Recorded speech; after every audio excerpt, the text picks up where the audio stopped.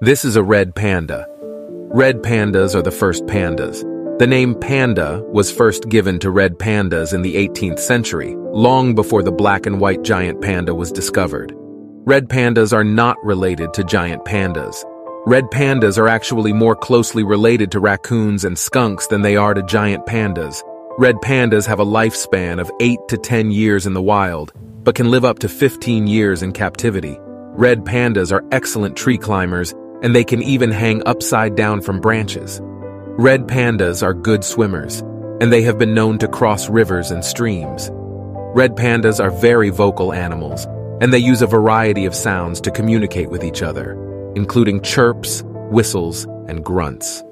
Red pandas are a popular symbol of conservation, and they are used to raise awareness about the threats they face in the wild.